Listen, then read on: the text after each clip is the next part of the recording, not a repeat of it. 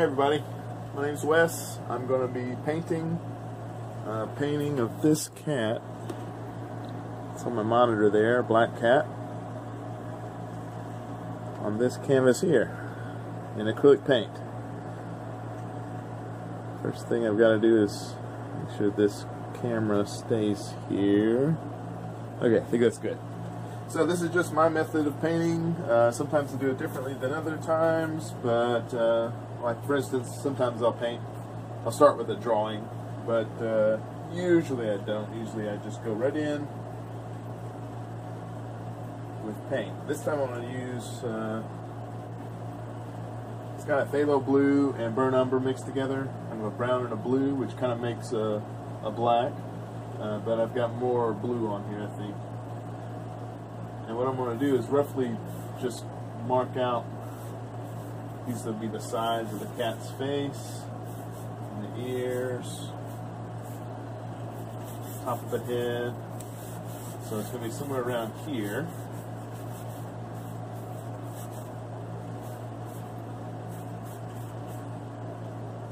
And he's a lounging cat, so the body goes off this direction. Alright, another ear.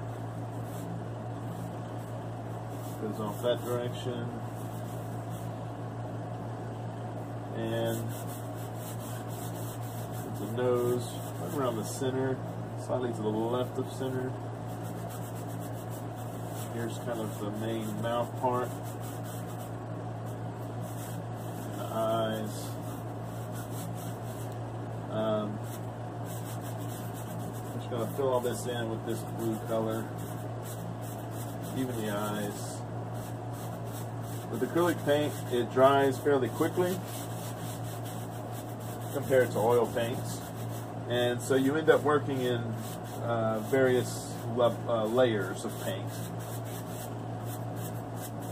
So in the first layer, I like to just get a basic shape down.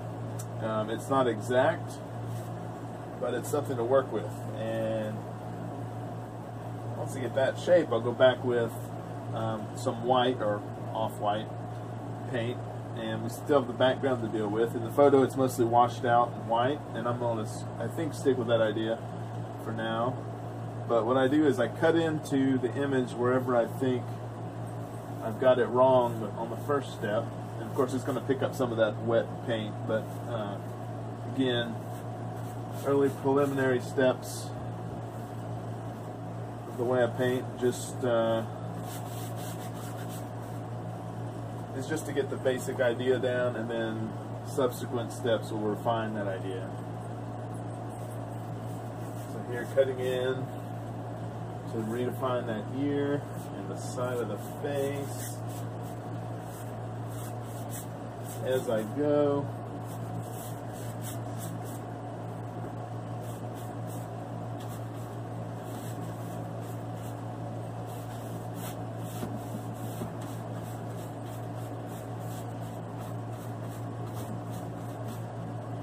I mainly want to get this first layer finished, so I'll let it dry.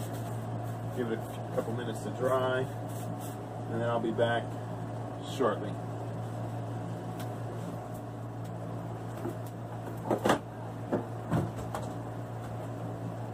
Alright, next step. I'm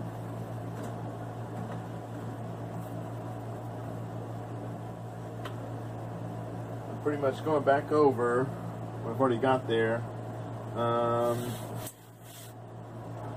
Well, first of all, this wash look, where you can see if there was something on the canvas already, this would be transparent to it, and you can kind of see the texture of the wash. And I don't want like that look. I want it to be paint, right? Like paint. So I'm going to start with just going in, and I think I'll start, this is that same mixture of burnt umber and phthalo blue. This time I've got a touch more of the brown side, the burnt umber side, and it's probably appearing black on the camera, but I'm just going in on everywhere I see closer to pure black on the image. I'm going to start with that. So I've got it right here under this ear, and this edge of the ear, which I'm also like every stage, I'm just redefining as I go as well what details remain and what will be changed. So right along there's a little bit. The top of it is pretty much outlined in dark black.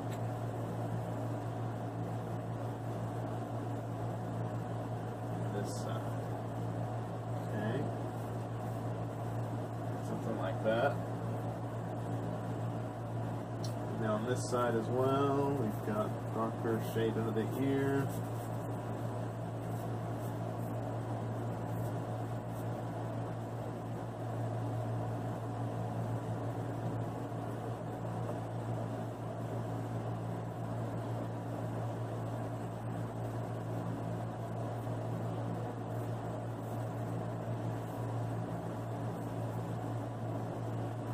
You can already see that kind of defines this shape a little more than this vague indications would. Alright, and then on either side, this will actually help find the eye, because on either side of the nose, or the bridge of the nose, I can see the dark shadow shapes. And this eye is probably going to cut into this a bit, but I'm just going to... a lot of times it's easier to place things as shapes rather than lines. If I were to try to, you know, get the line exactly right, I'd be off. But if I were doing a shape, then the line could be anywhere within that shape, if that makes sense. So in other words, it's kind of a heuristic that gets me close to the answer. And the fact that I know that the answer is in there somewhere kind of gives me a certain amount of trust in the process. And so, and it probably looks weird looking at it that way, but now I'm trying to find the end of that nose, which again is somewhere in this space, but I'm not sure exactly where, so I'm going to just leave it as a line. Painting this way, you kind of have to learn to trust that it'll work out in the end. Because for a long time you have these funny looking shapes, and sometimes it comes off looking cartoony, sometimes it just looks ugly, but that's just part of, so now I'm trying to find this edge here. That's just part of the process that I'm using here. There's many ways to paint, of course. This is only my way.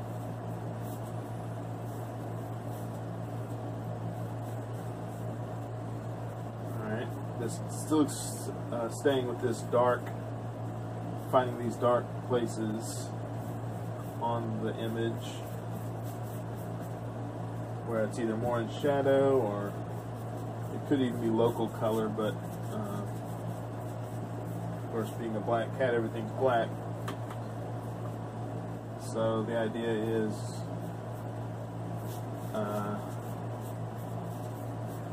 is just to paint what you see.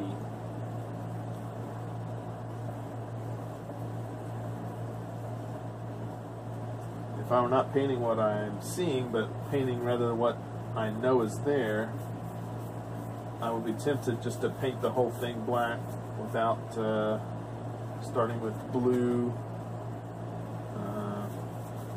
which, you know, just stated out loud sounds like the thing you should do, but in reality you don't see just a shadow shape. You see the details of the face when you look at the image, and that is, anyway, that's what I'm trying to do. So now I'm just taking a step back to look at it as a whole. And it seems like I've got the face a little elongated. It doesn't really bother me too much, though, because this isn't like a commission for a specific cat. It's, as long as it comes out looking like a cat, I think I can live with it. But I'll just shorten it a touch by moving the shapes around a bit. Actually, I think that helped a lot, because the chin wasn't as pronounced in the photo. Okay, so I've got that basic step done with that, with the darks. What I might want to do next is I can see there's warm areas like in the ears, and there's a warm bit of fur here and here. When I say warm, I mean more leaning towards the brown and red hues rather than the blues. So I'm actually going to go in just with a bit of kind of adding red to my black mixture. And I'm just going to kind of dump that in there just as a quick reference.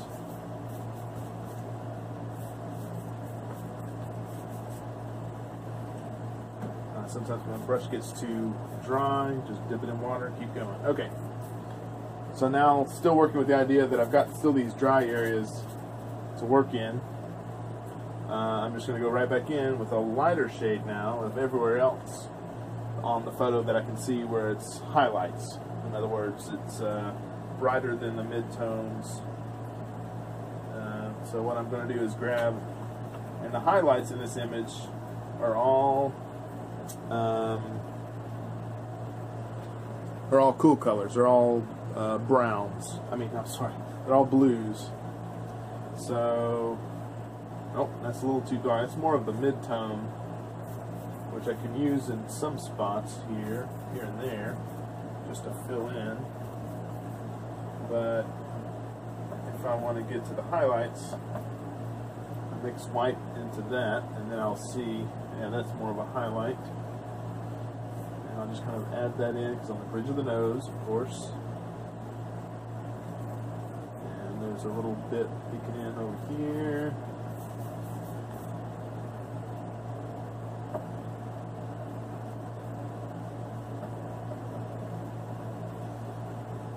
Whenever I go away for a little while, I'm kind of mixing the paint on my palette. Sometimes I'll end up mixing not enough paint, and so you end up with a very dry mixture that doesn't go on the canvas very quickly or easily. All right, this is kind of the lip, the top lip area.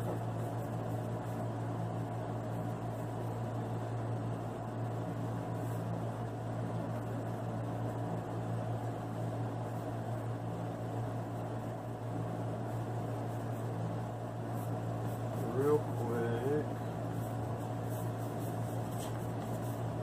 Again, further layers, further steps will refine these areas more as I go.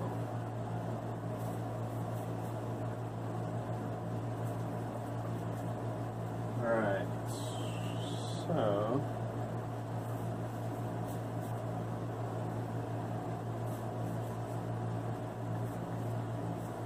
something like that, and I see just as a reminder, I'm going to put a little extra white just on the tip of the nose.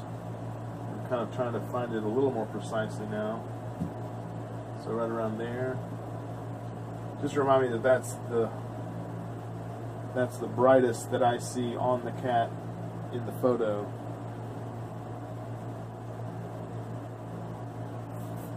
So I'm going to add that there.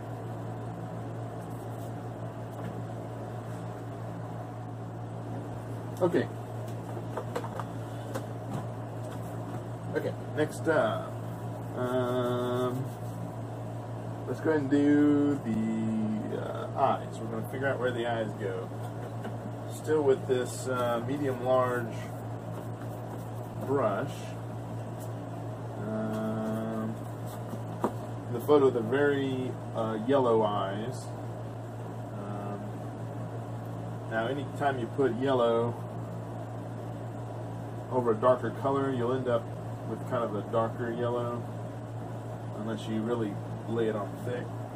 So I like to mix a little bit of white in with the yellow, or even start with just white, and then you could put the yellow on top of that layer of white. Alright, so, but I'm just going to kind of find it here. I look at kind of where the ear is at specific points, like where the ear meets the side of the face, and kind of see the angle where that meets the edge of the eye. and it is right around there.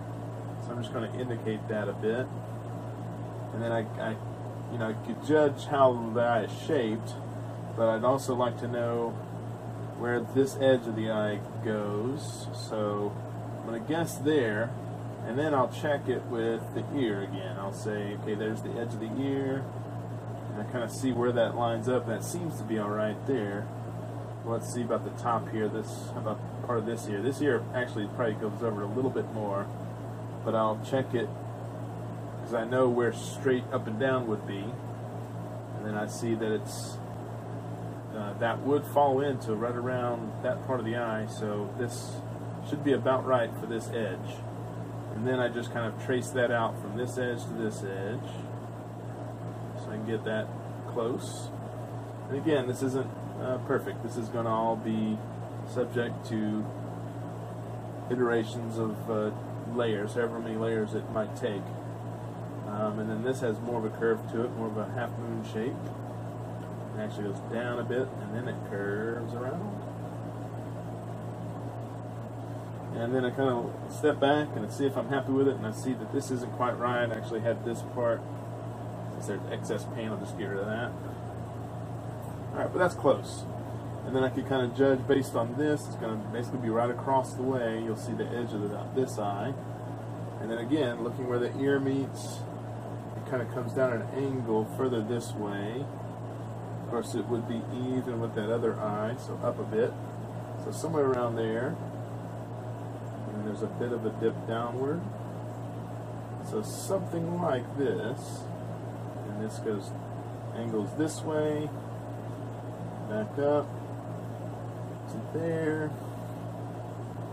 That's going to be a good guess, but I'm fairly certain I'm going to be fixing this in the next layer. So, but for now, that's just fine. Let's dry off the brush, and I'm going to just jump right into the background. I never really call a layer finished until the very final detail work, where I can see if I need to alter a color or move a shape, that sort of thing, because everything along the way is subject to change. If I don't like the yellow eyes, I can change them to red if I want to, or anything else. And like I said, acrylic paint, it all dries fairly quickly, so you work in layers. You're not blending as much as waiting for that layer to dry so you can work on the next layer. Alright, so I'll have to open some more paint. I usually get them in jars of paint. This is Dick Blick's brand. I don't really have a brand preference. I usually just look for the cheapest stuff. I'm just going to work straight with the white paint, because again, that's kind of what the photo is showing, just a white. Also, these ears are a touch large, so let's kind of correct as we go. And this kind of goes down and away.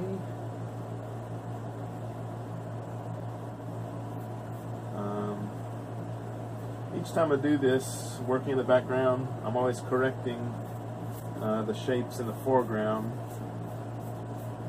as well as adding whatever is in the background. But the main point of the painting is the subject matter, which is the cat, obviously.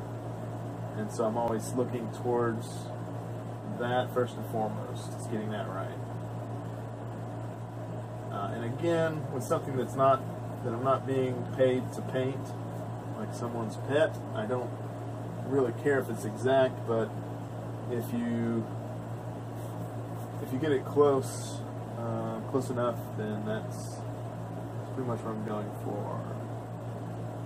But working with a photo is important, I think, because just guessing at what something looks like, I wouldn't have painted this. I'd paint something probably a bit more cartoony and unrealistic, to tell you the truth.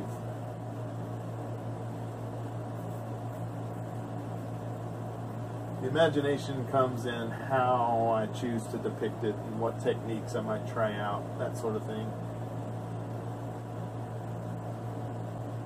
And happy accidents.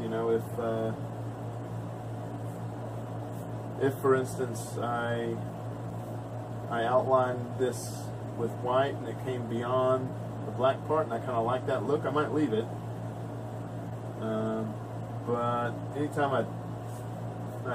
But often when I try to do that sort of thing on purpose, it doesn't, it looks forced and unnatural, and so I tend to not do that sort of thing.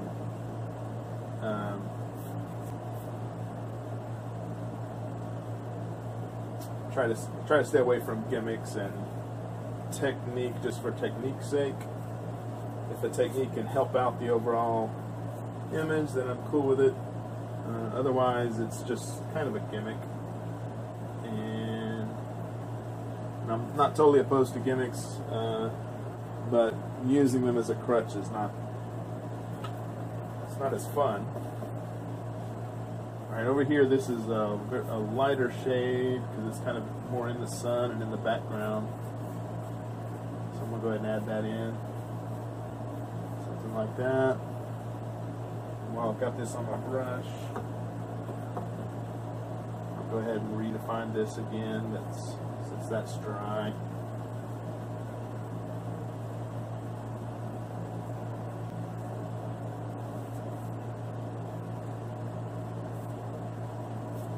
This cat has sunblock on his nose. It must be a lifeguard, a beach cat. All right.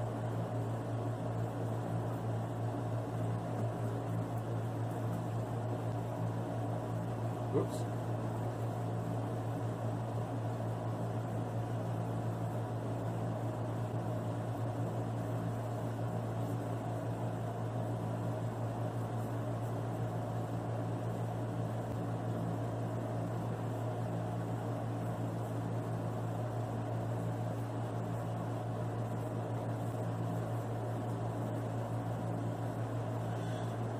Alright.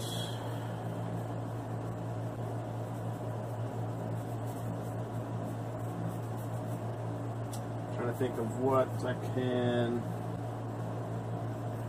explain here as I'm going, but I'm just kind of fiddling with it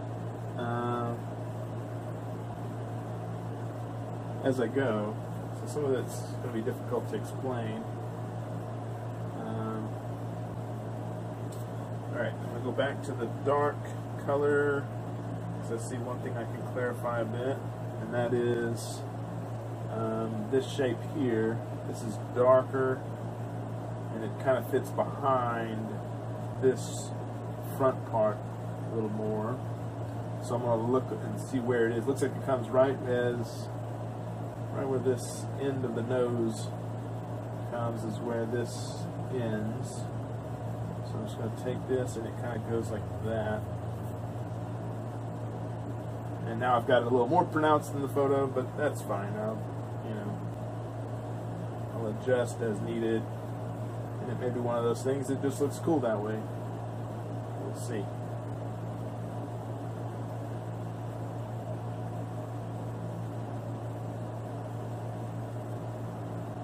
Okay. Also in the photo you can see his little leg and paw is kind of sticking up right here. So I'm just going to indicate that with a darker line. And I can define that however clearly I want to later on. It's just a point of reference for me as I'm painting, really. If I don't like it, I can just delete it. Over it. That bit doesn't add to the design of the painting as a whole. Alright. Obviously, as you can see, I'm not painting individual hairs. I'm not worrying too much about detail. Although positioning of the different general shapes is a good idea to get early on. It just prevents you from painting over and over again. Especially if you put too much detail in early, then it's a lot more work to correct it later on. I try to keep all the detail out. I'm not painting individual hairs. You don't see whiskers yet. That comes at the very end. Okay, so this cheek I can see. Cheek? Would that be a cheek? It's more like the muzzle. It would be on a dog. I don't know if that's the same on the cat. Okay, so the muzzle, we'll call it, doesn't come all the way out to the edge of the eye. It actually stops about 3/4 of the way through the eye, so closer to there. So I'm going to go ahead and correct that. And we'll see how it looks. Let's see, looks like it kind of tucks in a bit more abruptly. Something like that.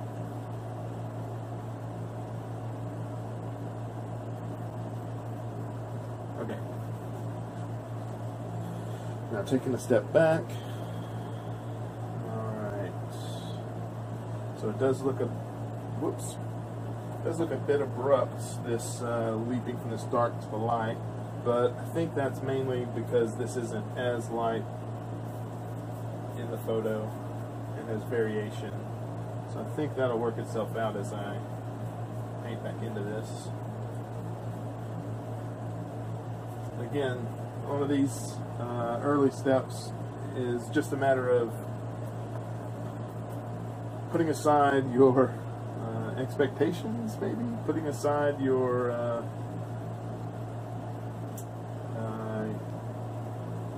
that part of your critical brain that's looking at the finished product, because all we're doing is we're not comparing this to the finished product, we're comparing it to where it is now to the next step that it needs to be, if that makes sense.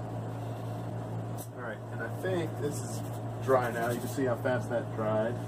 So I'm going to go in with as pure black as I can get. Of course, my brush still has a lot of paint on it.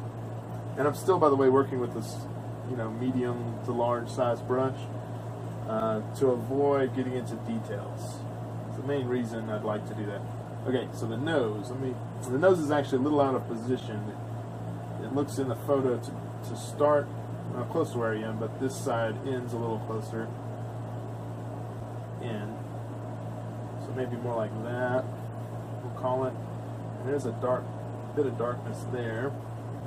Okay, but let me get back to what I was doing. And that's reshaping this eye. So all this is doing is kind of outlining. In the photo I can see that it definitely there is an outline. Just the way the eye is. So, which actually is very helpful when that happens, because it helps define shape. Define shapes is a lot easier to work with than amorphous blobs a lot of times. Okay. So this eye, okay, I can already see that the eyes are too close together. You see when artists hold up their brushes and they're using their thumb, what that does, you measure, you keep your arm fixed, and you're measuring a length and then comparing that length from there to there with another area on the photo. So I can see that the eye should be slightly larger than this area. So now I can do the same thing with this, keeping my fingers the same. I can see that it is larger, but I think it needs to be even larger. And part of that is, I think, is this eye is too large. So if I come back in, cut that off there, and reshape that around.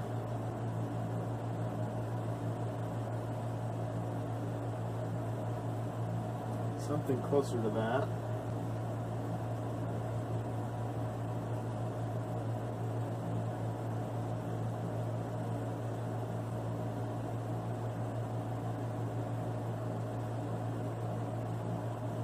Okay, and within the eye, you can see is that the iris? Or the pupil, I don't know now what the difference is. Alright, adding that makes it look like a cartoon, I realize that, but it's cool. Everything's cool. Nothing to see here. Alright. Details come later. Perhaps I shouldn't have even added that. Because now that's all you're looking at, isn't it? I think it is. Okay. Adding this dark shapes back in, shadow areas. Alright.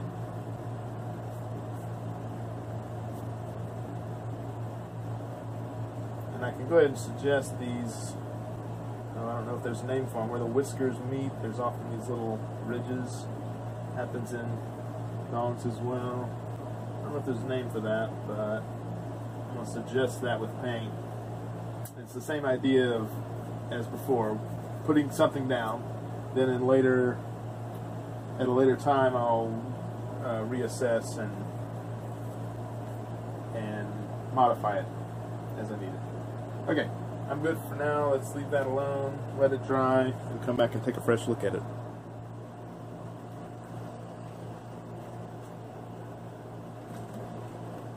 I guess I should mention that the local color or the actual color of the cat is not too important to me because, well, for one, it's not a commission painting where someone's expecting, you know, a more exacting image, but more importantly, this is supposed to be a work of art. It's supposed to be an artistic interpretation of the thing. If I wanted something exact, I'd just take a photo of it. So when when I see that this blue is this phthalo blue is a little more on the I don't know what a purpley look to it, a violet look, rather than a true blue. That doesn't bother me as much. Although if it did, I would just fix it to suit my own desire for the painting itself. I don't know if any of that makes sense.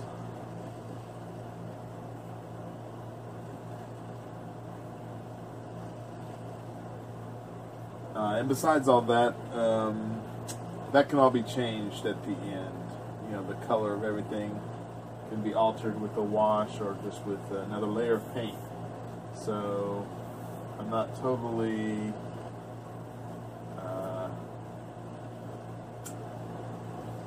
considering that right now, I guess you'd say. Okay. I'm trying to decide what to do next on this cat painting, and I guess I need to go back into the highlights a bit.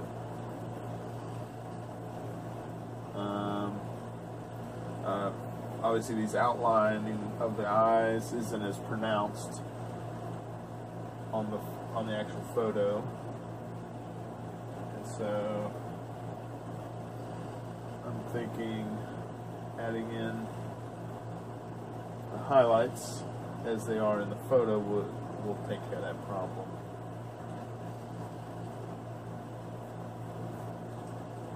And since it is getting closer to the end of the painting, I'll start, when I add my brush strokes, I'll add it according to how the fur on the cat lies, just so that if any of those layers are still showing at the end, it'll only help the overall texture of the cat. If that makes sense.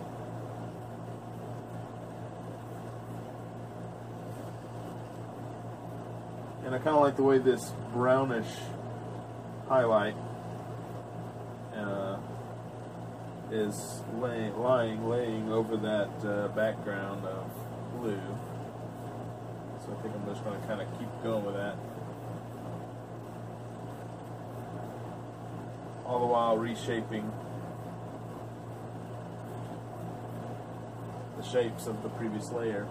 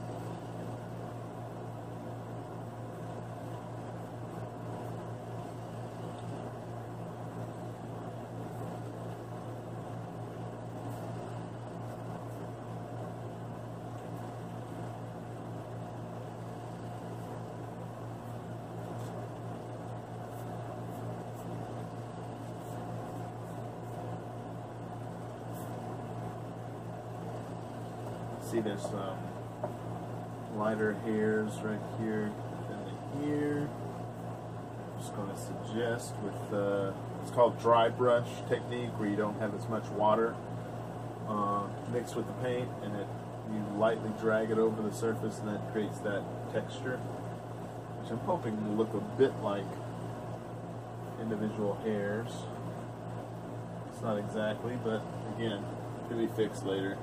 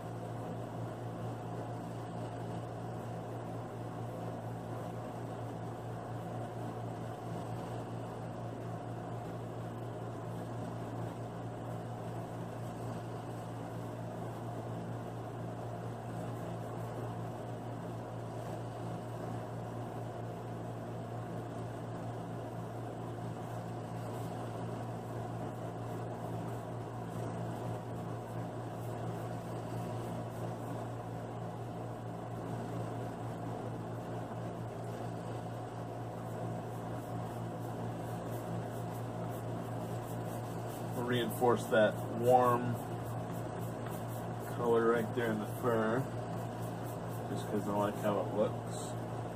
Adding a little raw sienna to the burnt umber mixture.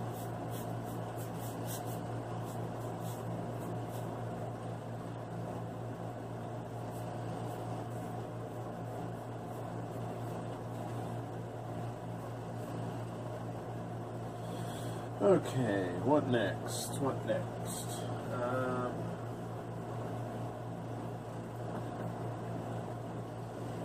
Usually around this stage, I'll run into the decision of whether to keep going the way I'm going, to make it a more, messed that up. Anyway, to make it a more of standard painting, which I usually do more for commissions, or if I'm going to experiment with the piece to make a more, I don't know, more interesting decisions, let's say, play around with it. For our purposes, I suppose the more experimental path would be more interesting. Might take more time, but so here's what I'll do, and this might be shocking to see, and if this bothers you, just look away. But what I plan to do now is to mess up the painting a bit.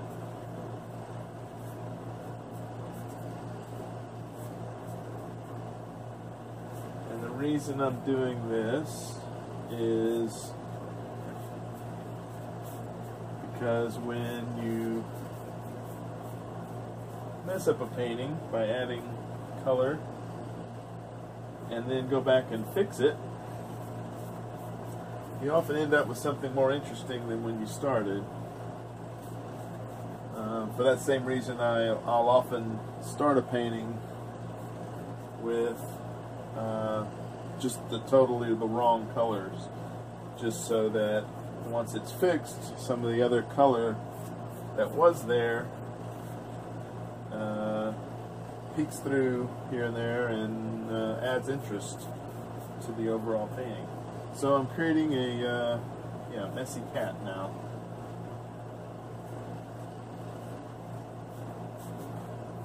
There's not really a rhyme or reason to this. Well, there's a bit of a reason, but it's not apparent until we get to that stage.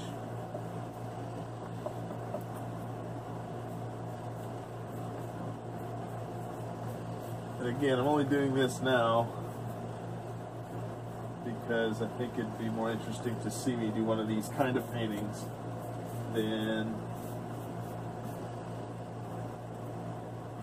the more boring kind of paintings. Alright, it's pretty well messed up. I don't have much yellow though. So add a little more yellow. That background pure white was actually getting a little boring to me anyway. Alright. So, while most of that dries, I'm going to try to get the eye color closer to the photo. There's a bit of orange in with the yellow. Try applying it thickly to see how that works. Yeah, that's close to the right hue.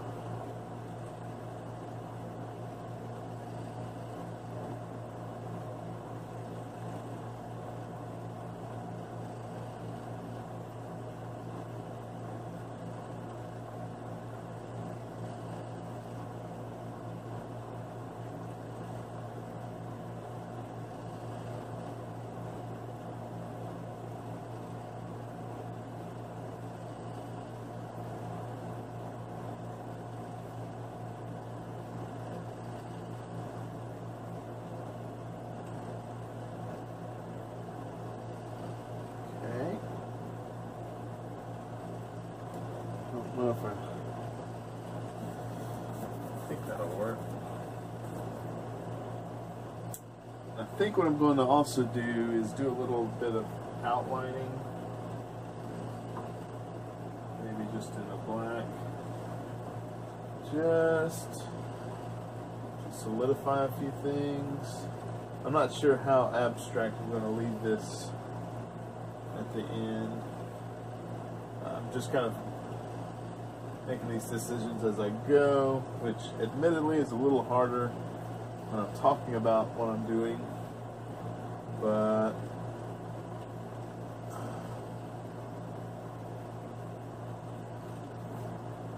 this is how I wanted to do this painting, just to answer some questions that I've heard from people online about how I paint, about the decision making that goes into it.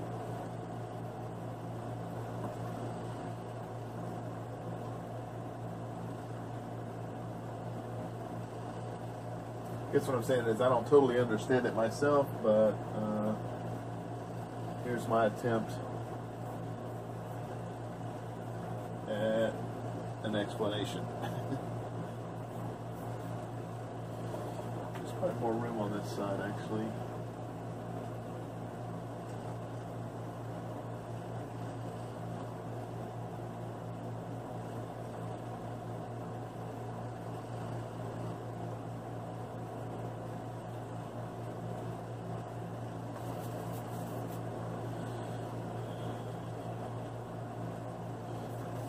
Trying to decide if the background, maybe if I make that a bolder color like red or something. I wonder if that would help things or not.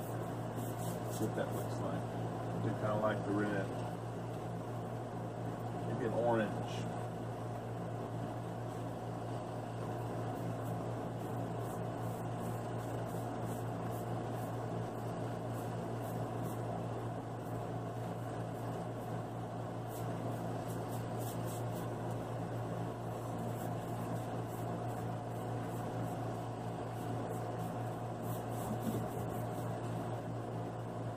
Does need to be lighter though, I think, since it is a black cat. I want it to stand out as a black cat.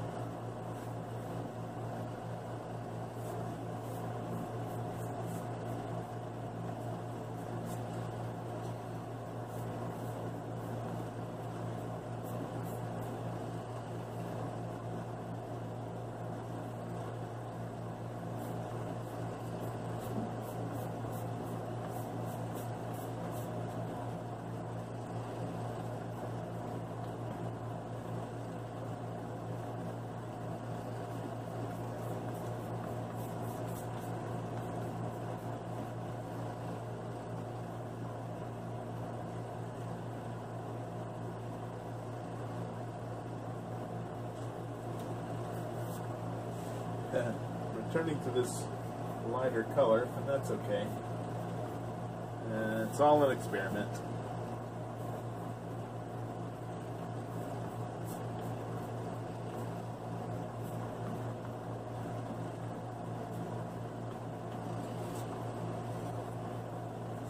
At this point, I need to let it dry, really, because I keep picking up layers of paint from underneath. That's not really helping anything. But I will go back again, move that down a little bit.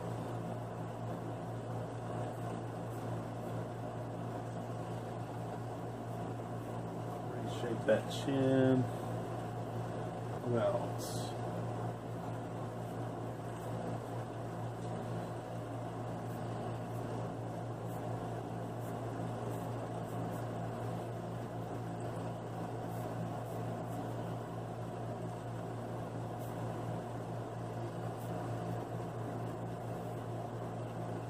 All right, I'm gonna let that dry.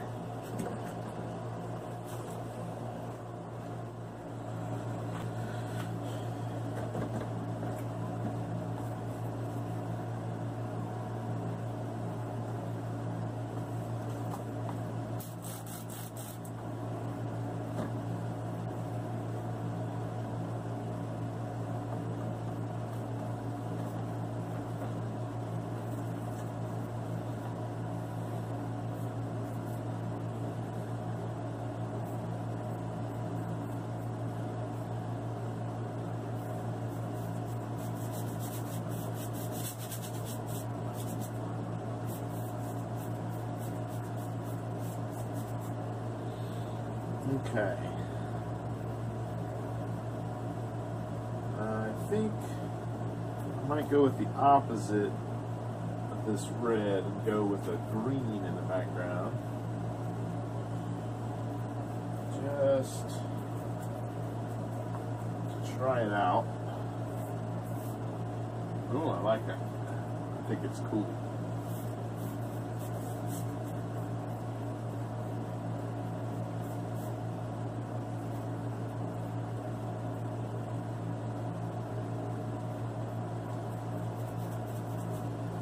Maybe not that yellow.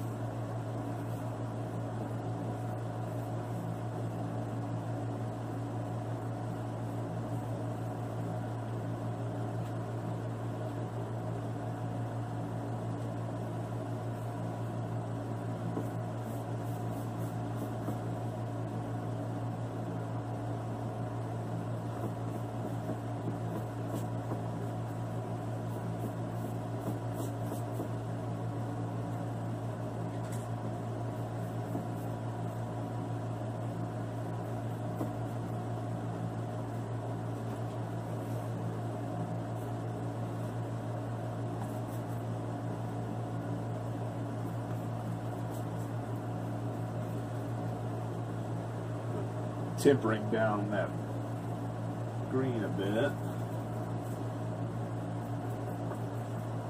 just because it's the only green in the painting. There we go.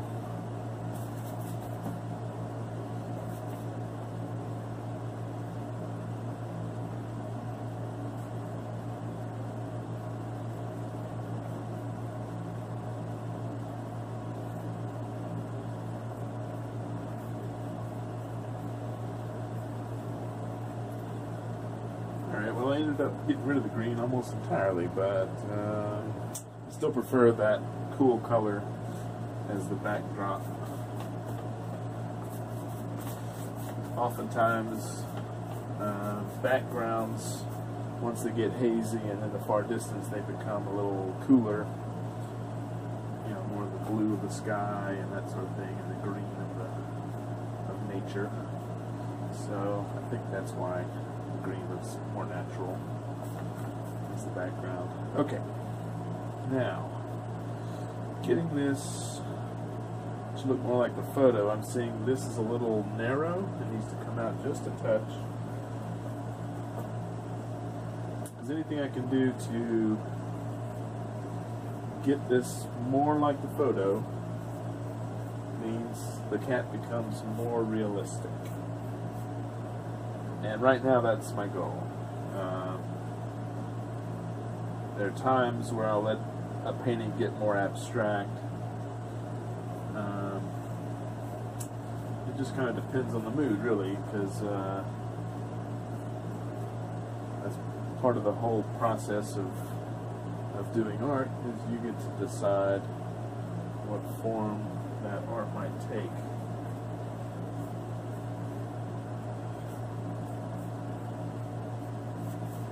Okay, let me reassess here.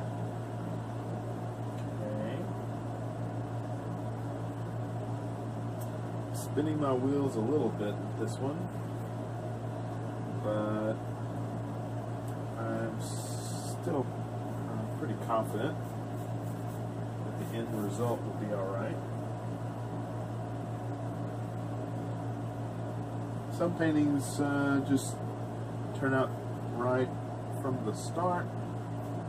Some paintings, it just takes a while to find what that painting might be, its potential.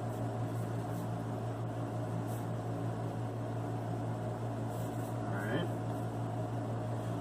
And as I go, each little step I take, I can assess, was that a positive move? If not, I could paint back over it, or adjust the color or the shape of it. But if it is, success. It's moving towards the goal, the finished product. Alright. I guess I should also mention, as I'm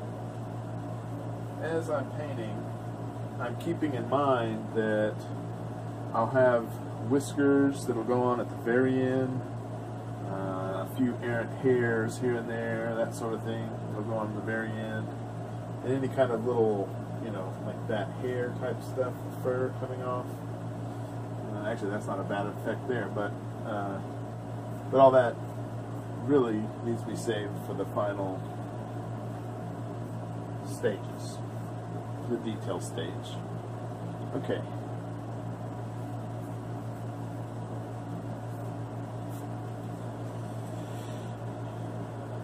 All right, getting back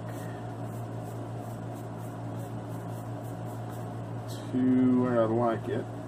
I don't mind the patchwork look with the reds and I don't mind that too much, although I will get rid of some of it. I will start with this one because that's definitely not in the photo. It's pretty prominent red. But a lot of these reds will probably end up blending in with the dark fur of the cat.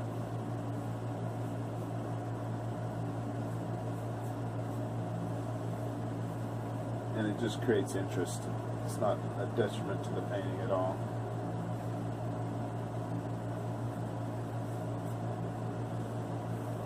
Okay. Kind of continuing to assess what might be in need of improvement. There's a little ridge there, maybe not quite as pronounced.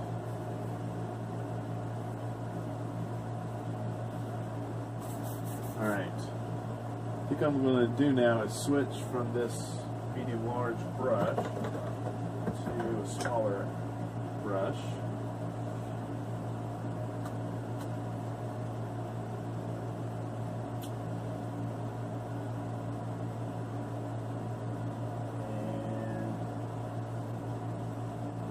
start by reestablishing the eyes a bit, I think.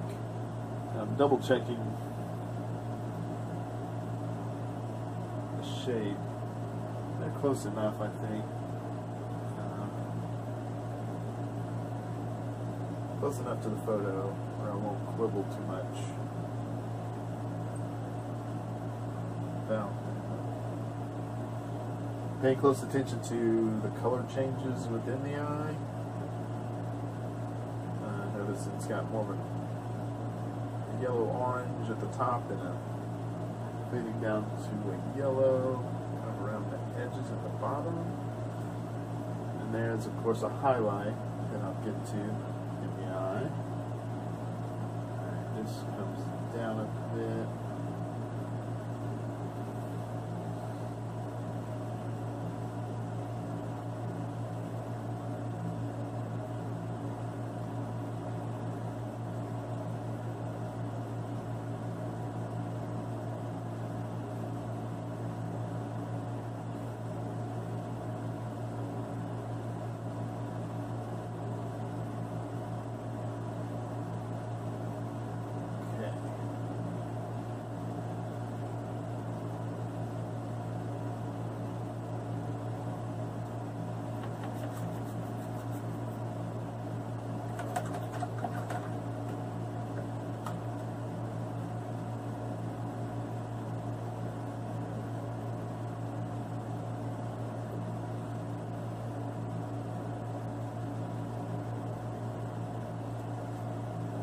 I'm also going to find where this nose is again.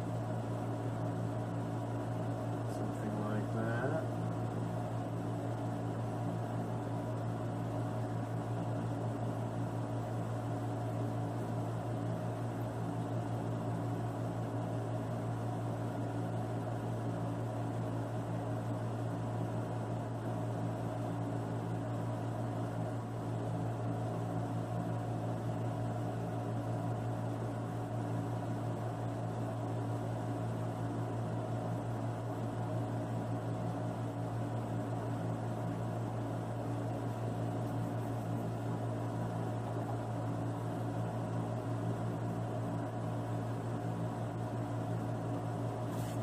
Use a paper towel just to dampen that down a bit. Kind of smear it.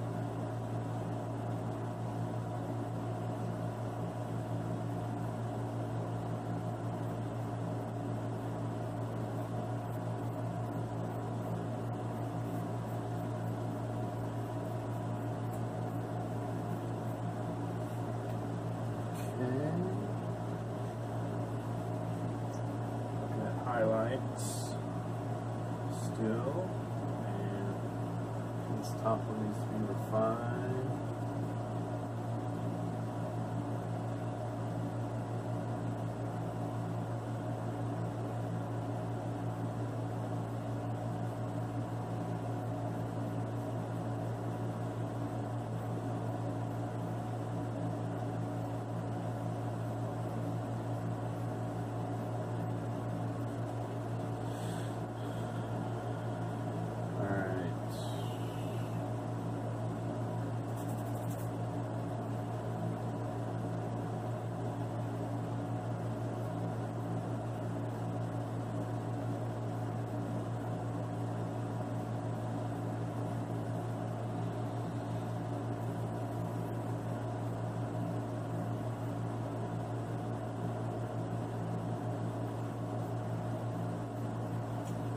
Painting a black cat as well as a black dog, you're pretty much relying on highlights. Obviously, if a black cat is in a dark room, you basically can't see them because there's no highlights available. So that's kind of what I'm looking at on the photo, is where those highlights are more pronounced, and kind of relying on that to be my guide. In painting the cat.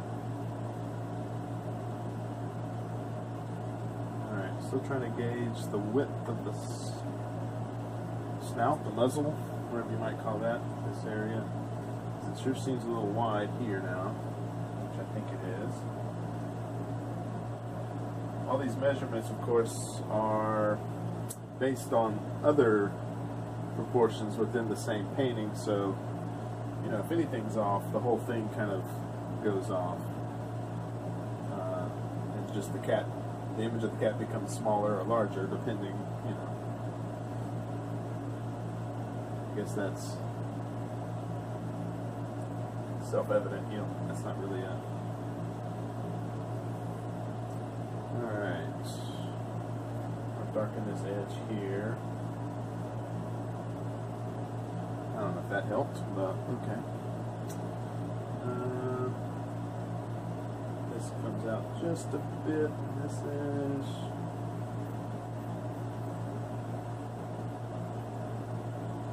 Kind of like that smeary effect on the edges.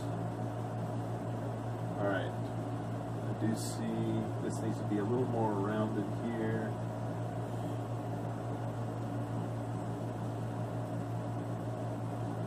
So I'm just going to take it and go.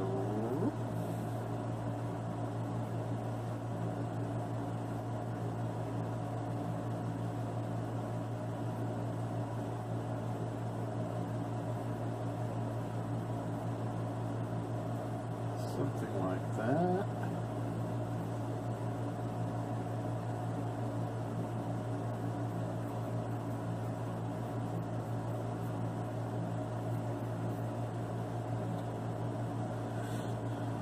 Alright, there's a bit of highlighted fur right in this area here. That helps kind of frame the eyes. There too. Let's see. Dark off there.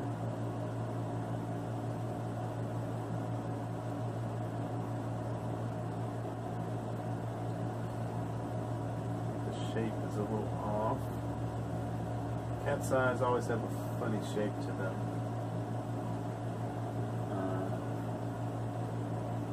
That's hard to put your finger on. At times they'll look pointed, but other times oval. These aren't really, isn't really a shape that has a name. It's just kind of a vague cat eye shape. Alright, is that getting close? Yeah, I think that's getting close. It's a very stilted looking painting, I realize that. But sometimes that can be endearing. That's an orange here. To highlight that warm fur. And I'll repeat that color over here. Don't mind that. Up here as well, perhaps. The ears might actually be a bit short on my painting, but I don't mind that too much. You can always imagine them leaning forward a bit, so the perspective might produce this effect. Okay. Okay, there's definite nostrils I can see in the photo. Sort of here.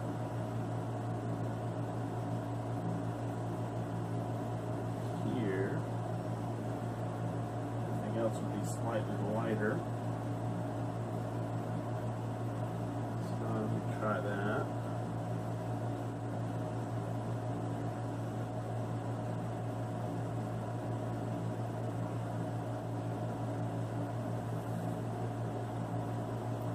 Something like that.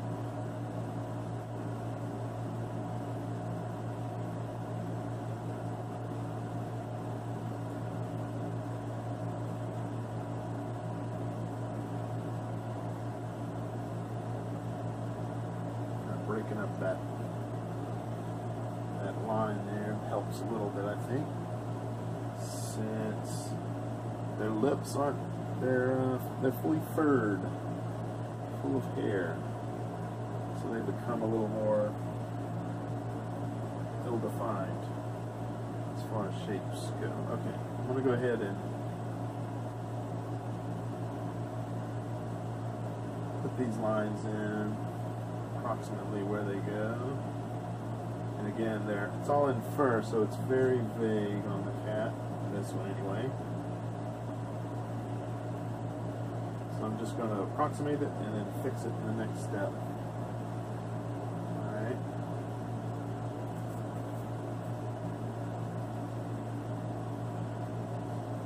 Take a little more time with this one than I normally do, except for in commissions, because those normally require a bit more precision. This one, kind of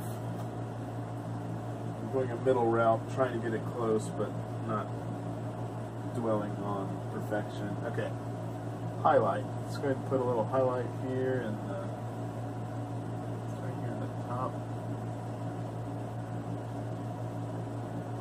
like so. Highlights are definitely very important, although it's easy to overdo highlights, I've noticed. Sometimes it's better just to put them in and then cut back on them in the next layer.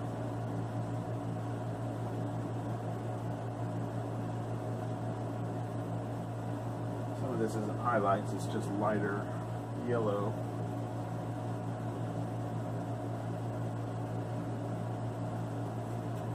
Okay, I'll let that dry and then fix it next step. I'll also redo the pupil slits, if that's the right term for them. Alright, it's about the right placement. Just going to darken that up a bit, and that one.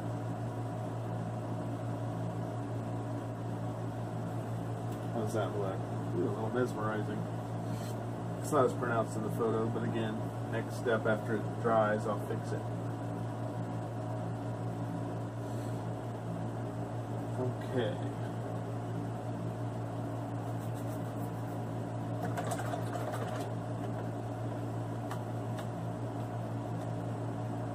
See a bit of a shape that needs redefining. More like that.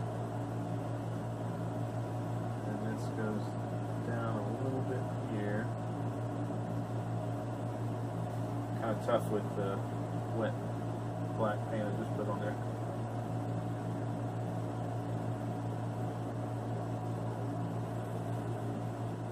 Alright, again, not quite right, but closer.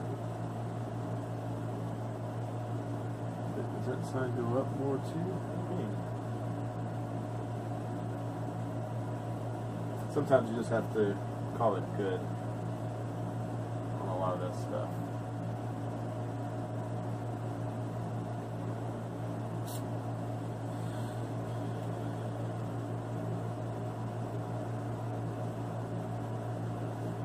Yeah, this needs to go up more.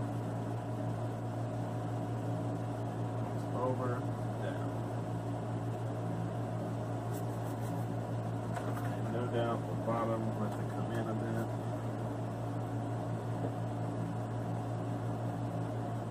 Let's see. Oh, it's close.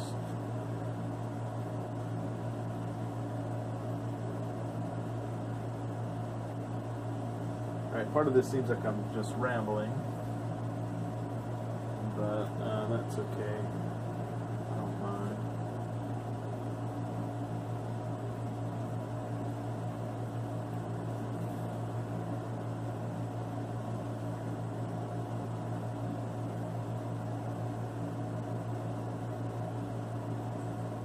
It's one part that's hard to articulate when talking about painting is kind of the need to get certain aspects of the painting correct. Like, in other words, struggling with the width of this for so long. but I know that I need to get that right first before I can do the whiskers and the details on top of that layer. So I kind of, those end up being just the parts I work on a little longer, although in this case this seems to be one of the longer paintings of this sort that I've done in a while. I normally don't stick around too much, but then again I'm not talking about them as I go, which I'm sure has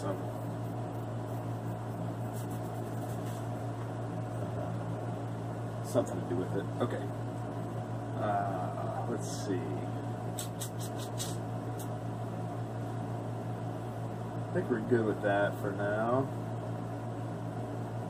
What I will do is, since most of this is dry, except for the eyes and down here, I do want to kind of do a little wash over the whole thing, just to tie in all the colors.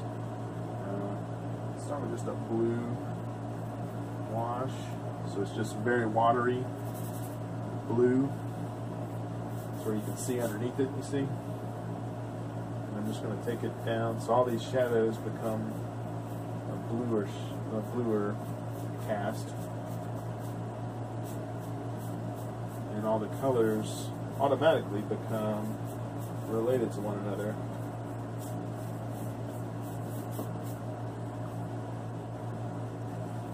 In their blueness. Little trick. I'm not putting it on watery enough where it will drip too much, but that's another option if you want to go the more, abstract way where you end up with drips on the canvas, which I think is kind of cool sometimes. I'm trying to overdo that, but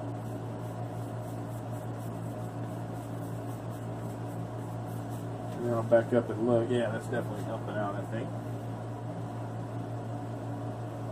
Now that's kind of a technique, I guess, that's kind of always in the back of my head as an option to do, right? If colors aren't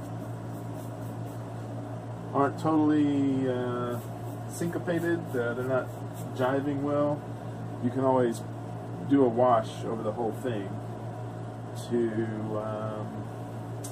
get them all to be in the same family, so to speak. I could potentially do it over the eyes as well, but in the photo they definitely stand out against the blue, those yellow eyes, so I want to keep that. Alright, another trick with the wash is you can do like a blue wash on the face and the opposite color in the background if you want to create more of a separation. For instance, taking orange, which is the complement color of blue, something like an orange. I'm not going to be perfect here, but if we did that in the background, of course it dulls the background, so I probably won't be leaving this.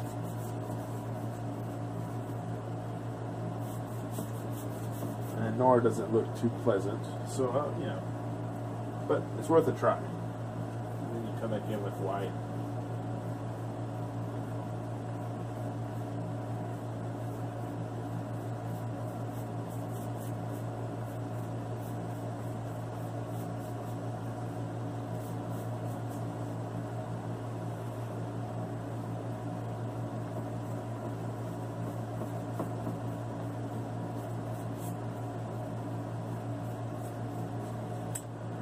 Using wash a lot will give you that watercolor look, where you see multiple colors overlapping each other. It's kind of cool. Also, like on this painting, that little strip of red that just happened to I kept there from the background previous. That sort of thing you don't get without experimenting with things and doing a layer of an odd color choice just to try it out, that sort of thing. So, and that's part of the fun for painting for me. there's always the option to paint the same thing over and over again, the same way. Even if you do it perfectly, that just seems boring to me. It's always a big part of my painting to experiment with new technique and new visual style. Alright, I'll let that dry. That's always an option for me when especially if I get stuck or if I want to walk away and look at it again with fresh eyes. Acrylic paint, the way it dries, just allows that opportunity to step away from the canvas for a little while.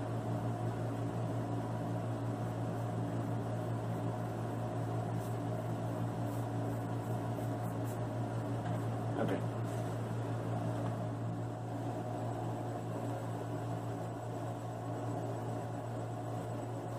Okay, I think the main thing I need to do is reduce the size of the cat's eyes. Looking at the photo,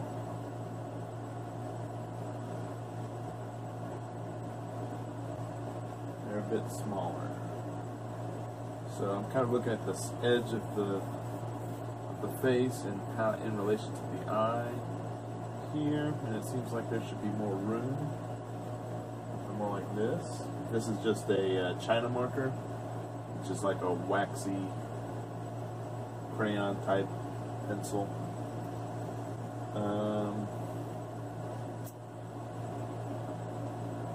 So yeah, I'm just going to take it down to there.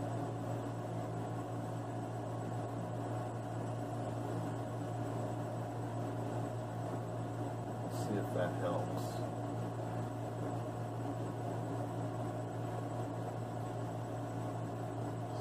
Something closer to that, maybe. So we've got more room on this side, but you know, it's still too large.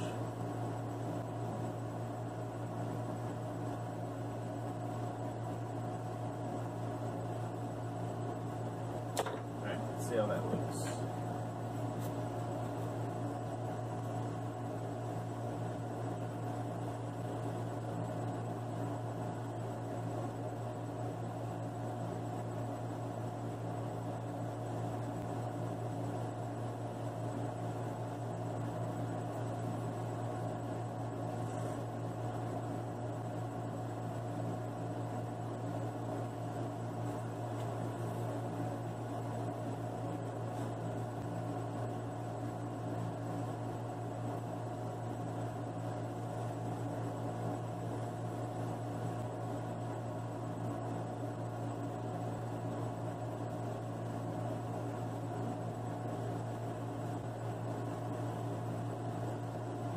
A little better, I think.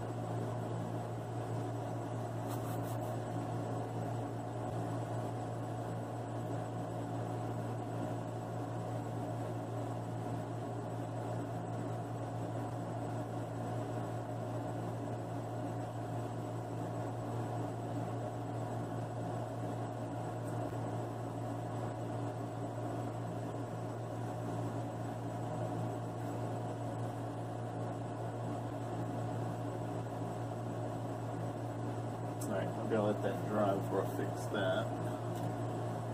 Let's take a look. Now I think they're might be slightly too close together again. I'm just gonna edge them out a bit.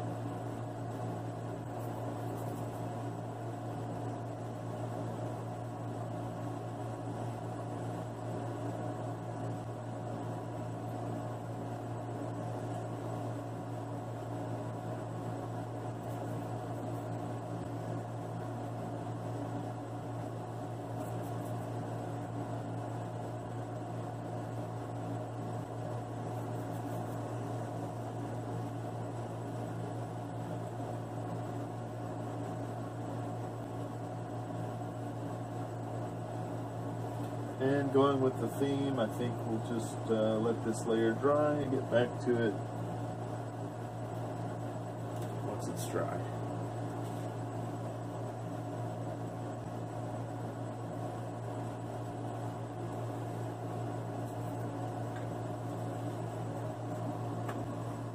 Okay, back at it.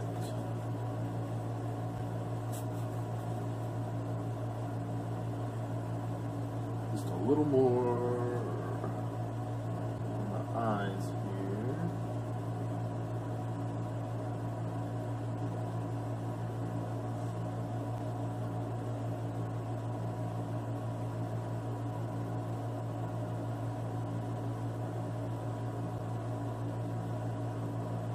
Adding back the black outline.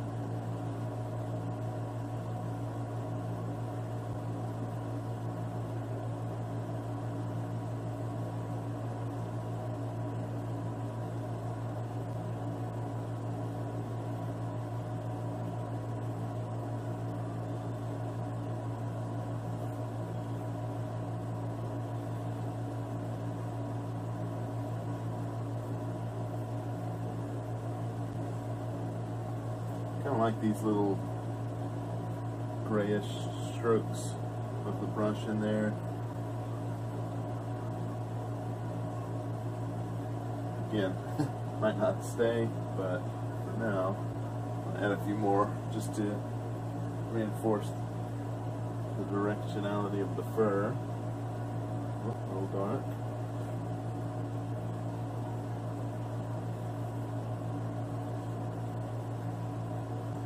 Then a lot of it can be hidden just by the detail brush work, the smaller brush.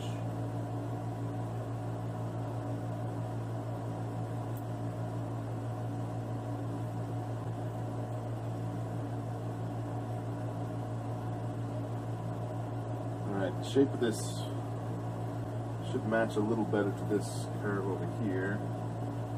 So I'm going to cut in a little bit.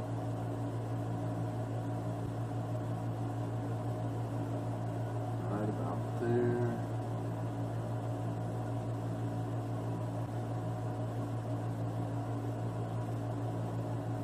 This here needs to be reshaped to make it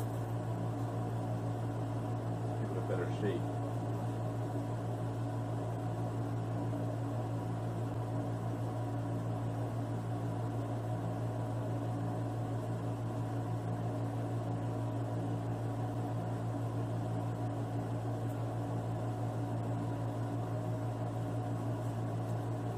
better.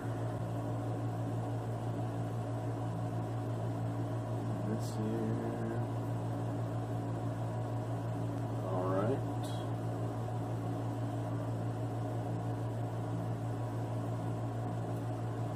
I kind of want to connect this a little better too. It's a little too light for my taste, although it's about right for the photo.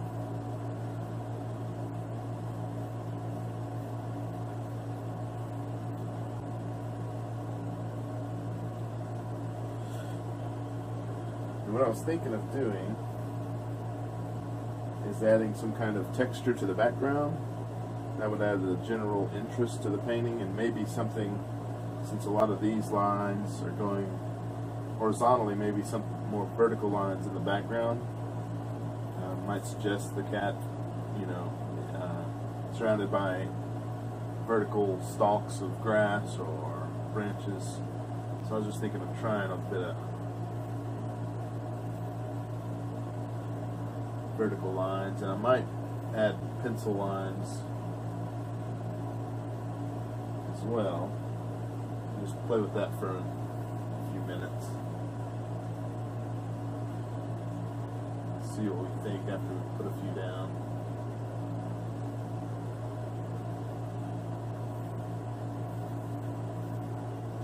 Not a necessary thing, just something to add more interest to the painting.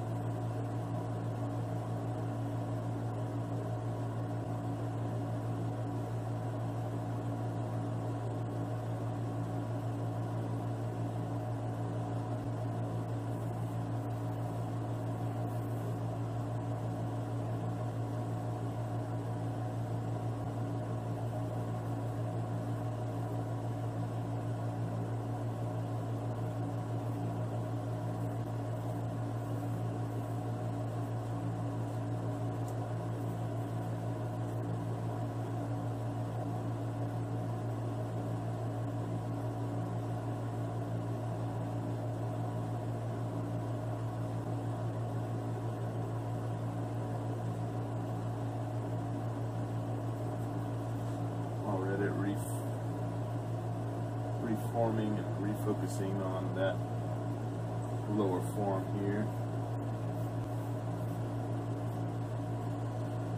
Alright.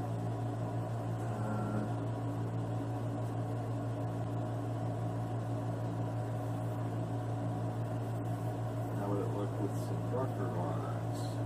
Intermixing.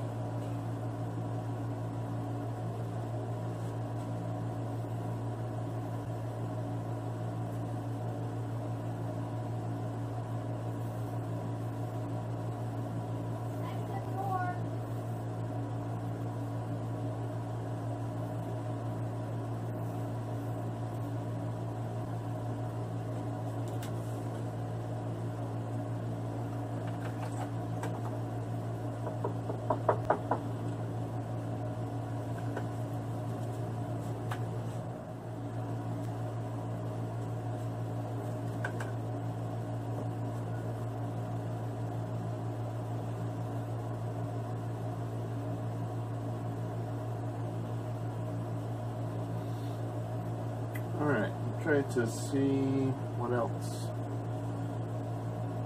might be helpful. This big shadow is pretty big without detail, and I do see some hairs in here, so I'll add in a bit of texture at least of those tufts of hair in there. I don't know if that's even visible.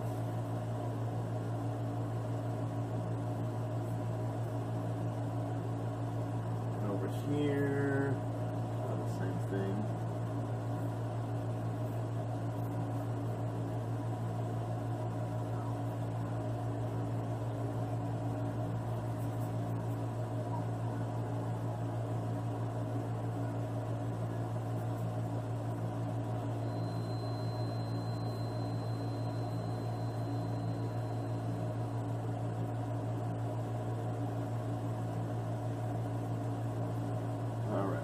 force this light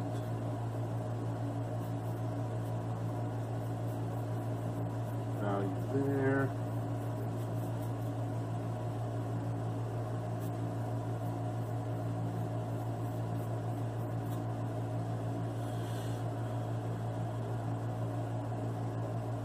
Just trying to decide if there's anything else I need to do before getting started on detail work.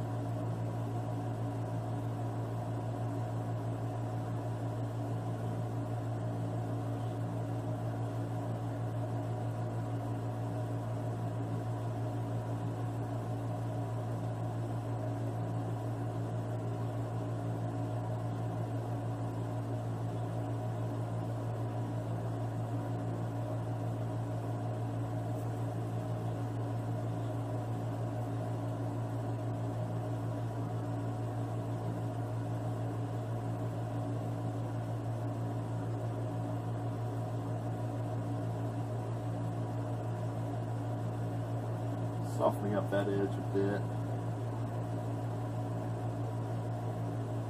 So the nose isn't a straight line.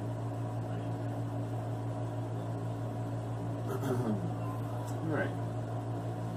So, stepping back again. I do kind of like these lines. I don't know if the camera picks it up, but the brush strokes going that way. It's kind of cool. I like it. Okay. It is very abstract, but I think once the whiskers and detail work are in, it'll kind of disappear. I guess I haven't put the highlights totally back in the eyes after reshaping them. Let me do that. Just going to add some white. Here, and that's already there really, but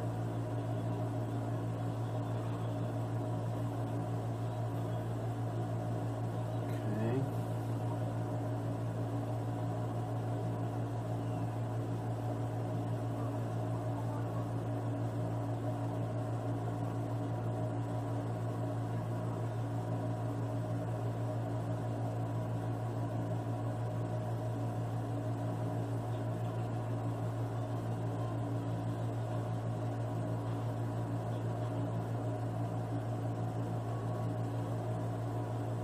Pretty mesmerizing. Alright, let's call that good. And I'm going to switch to a detail brush. Actually, before I do that, I'm going to use the China marker again, just to add in some thinner lines into the background.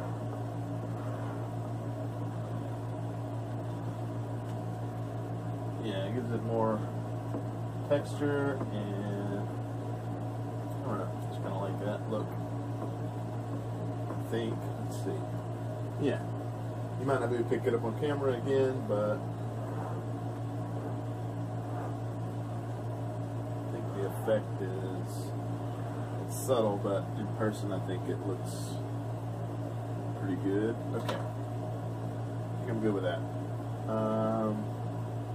Whiskers. In the photo, I'm generally seeing white or off-white, you know, fairly light colored whiskers. Of course, if they're in shadow, they'll look dark, so it's okay to do some dark as well. And generally, you're not going to want to do all white. You want some kind of off-white color, so as not to distract from the rest of the photo. Alright, and it's really best if I can get it in one stroke. They won't all come out perfect, but I'm just going to attempt it.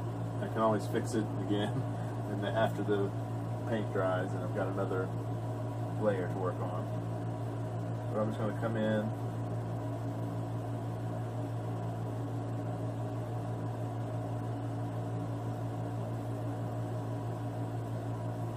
kind of finding the path that the whiskers take in the photo, and getting your whole arm into it so it's a little more natural. You still end up with some awkward looking whiskers, but in reality some cats' whiskers end up that way anyway. You also want them to cross each other at times, else you end up with something that looks more, I don't know, animated or computer generated, something not natural.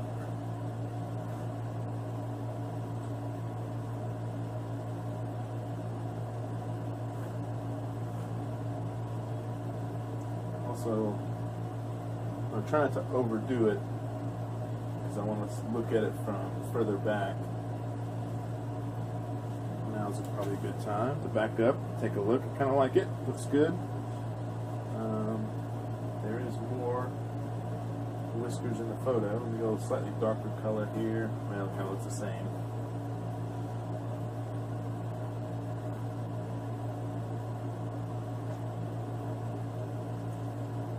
The tricky part with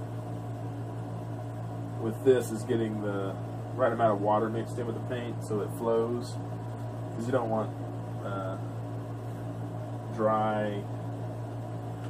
that dry brush effect in the whiskers. It'll give it almost like a sidewalk chalk look to it.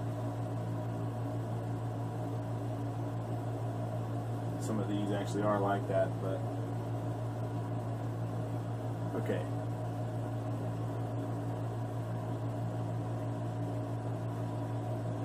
Now I'm generally just going through and adding just little hints of fur.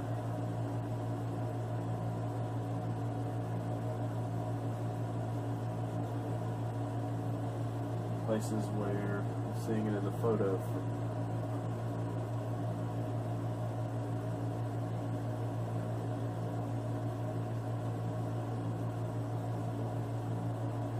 Most of these should be short little strokes.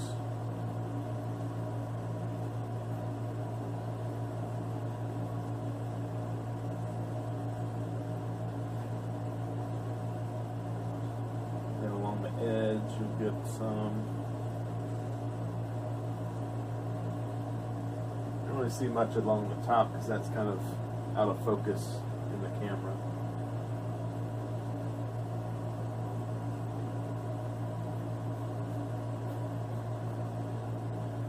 And if you overdo it and it looks too forced, you can always go back over it with a wash and reduce the contrast of the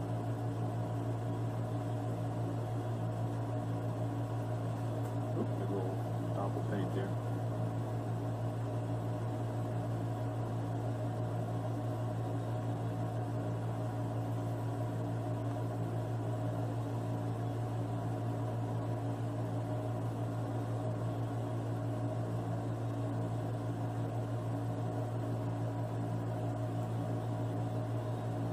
Of course, this isn't totally necessary, but I think it does add to the painting, hiding some parts. Like once you get a full bit of whiskers, you don't really pay too much attention to the shape of the of the muzzle and that sort of thing because it's all in the background suddenly. Alright, I'm also going to go with a little dark paint and bring the fur out on the edges here.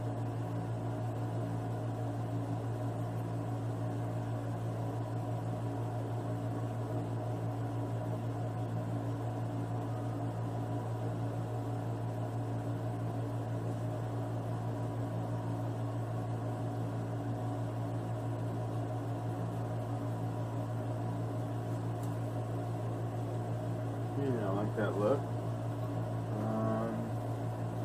Again, searching for any other place I can add more detail. You can see hairs in the ear here.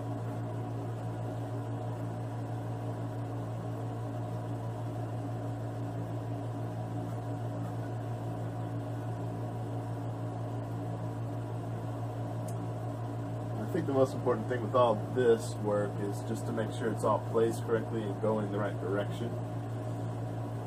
If I were to put a hair like going straight up from the eye, that wouldn't be quite right. It kind of goes up and over pretty quick to the side. Noticing. So.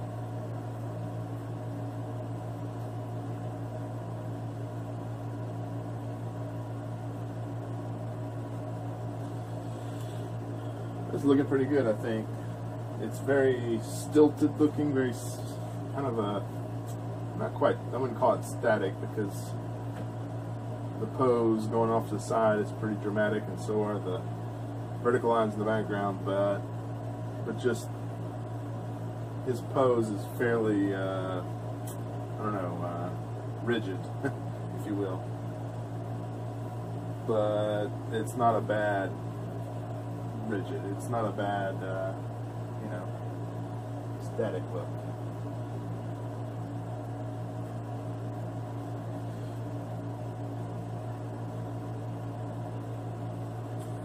I think another part of being an artist, painting and putting it out into the world for all to see, is in a way you kind of divorce yourself from the work itself once you finish it.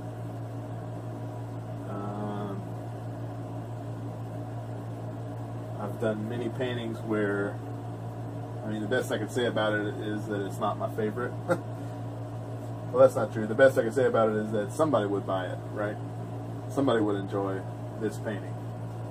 Not all paintings that I paint are my favorites. By definition, you can only have one or two favorites. One favorite, really, I guess, technically. But you can have, I guess, many favorites of different varying styles and such. Anyway. I guess all I'm saying is this painting, well, first of all, I do like this painting, but just paintings in general, once I'm done with them, it doesn't matter so much of what I think about them.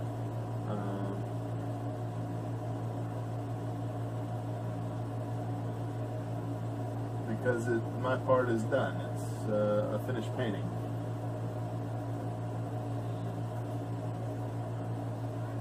Just going in and fixing little things here and there, darkening some spots here.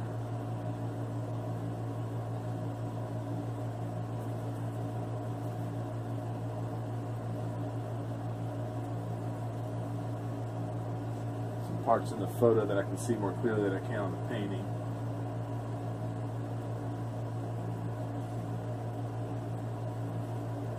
That'll work. Where else? Let's see, this line got a little fuzzy right here.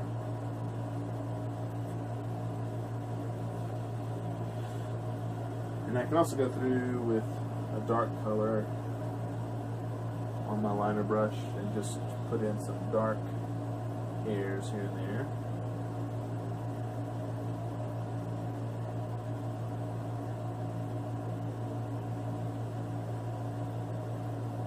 The combination of the dark and the light is much more realistic looking, I think.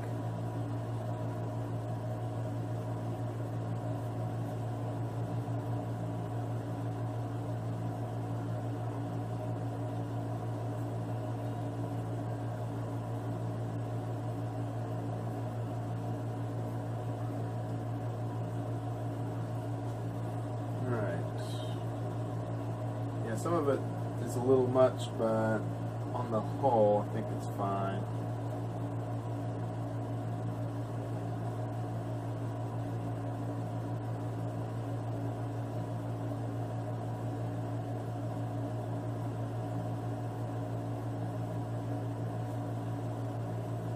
I don't know how much of this detail can be seen in the video. I'll put a higher resolution photo at the end.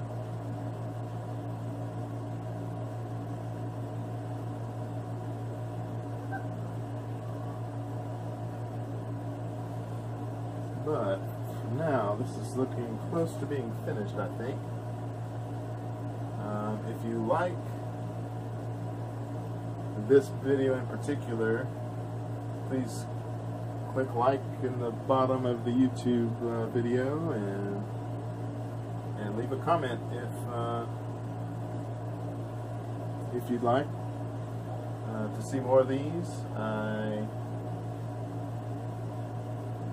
Nothing in particular planned, but this is I think one of the first ones of this kind where it's me talking through the whole painting.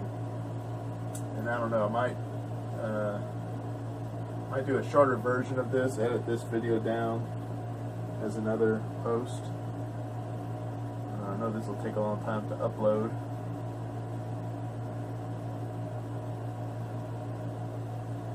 And I guess, you know, if there's enough interest in seeing more of these, I'll be happy to do more. So let me know. There's something therapeutic about talking about things in your head, obviously. So I don't mind doing it. It's just a matter of the more I do it, the better I'll get at it, and there's always room for improvement. Alright, I think I'm happy with the shape of the eyes for the most part. Although every time I look at it, I see things that are wrong about it. But that's just it's just being an artist, I think. I don't know, perfectionism coming out. I don't know if I like that. Put a little red lines in there, but I might just do it just to emphasize the color and then smear it out. Okay, I'm going to call this one finished, and I'm just kind of looking for anything that disturbs me about it. I think this little line here, whoop, it's alright. Don't worry, you guys, I'll fix that right up. That thick white beginning of the whisker there was bothering me.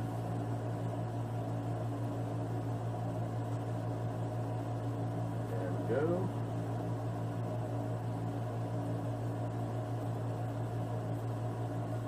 And then anywhere else that's a little too much, I can just go back over with a little wash just to set it back in the painting a bit. Camouflage, if you will. Alright, how's that look? I like it. I think it's good. I'm going to sign this. Signature has never been my favorite part of the painting. I end up signing my paintings just with my first name, Wes, instead of Wes Foreman. And I don't know if it's the perfectionist in me or what, but it always takes me a little while to sign my name. Part of it is using a liner brush like this. It's not necessarily the most precise thing. I mean, I guess I could use a China marker to sign my paintings, but it just doesn't seem right.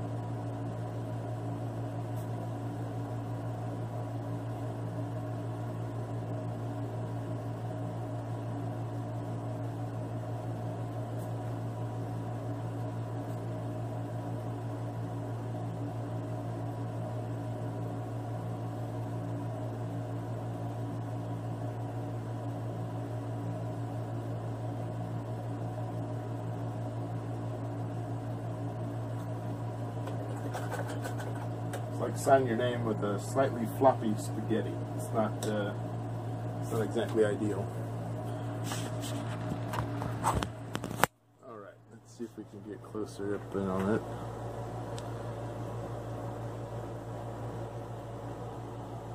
Not bad.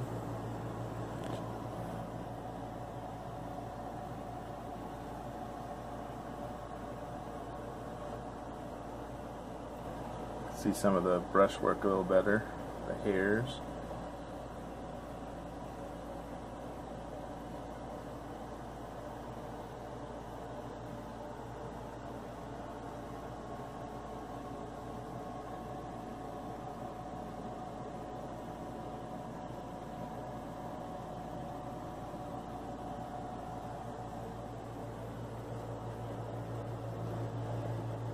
Thanks for watching, everybody.